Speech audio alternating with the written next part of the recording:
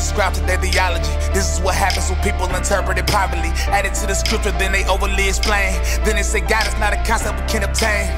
Okay, if that's the case, then stop explaining it then, boy. And when someone disagrees, stop complaining then, boy. Early millions was different, so why they change it then, boy? It was your denomination, rep that gang you in, boy. One is Trinitarian, what you banging then? Unitarian, Messianic, what you claiming then? 1 Corinthians chapter 12:25. Instead of fighting evilness, Satan trying to divide. Somebody gotta say it, I do it, I ain't waiting. None of these theologies are required for your salvation. If Jesus didn't condemn them for it, then why you hating? And if it ain't come from God, then I know it came from Satan, boy.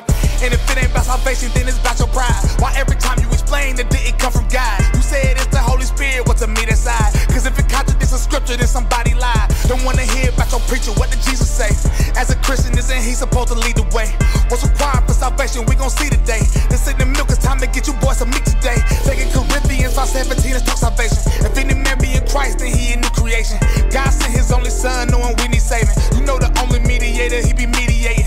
Romans 10:9, John 3:5. You have to be born again and you come alive. Corinthians 10:13, you ain't gotta hide. And if you deny the word, then you deny God. And Jesus said keep the commandments, you say he a liar. Don't you know unbelievers go to the lake of fire? Said it in Matthew chapter 19 and said what's required. What, do you not think the apostles were inspired? Not just by man-made beliefs, not just by the fruit.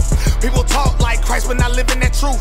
Jesus told you that obedience was the proof. And I'm as bold as a lion, why did God let me loose? People mad I don't subscribe to their theology. This is what happens when people interpret it privately. Add it to the scripture, then they overly explain. Then they say God is not a concept we can obtain. Okay, if that's the case, then stop explaining it in, boy. And when someone disagrees, stop complaining in, boy. Early millions was different, so why you change it then, boy? And what's your denomination, rip that gang you in, boy? Are you following rudiments of the world? Are you following the rudiments of Christ? 1 Corinthians chapter 4 verse 6 says that ye might learn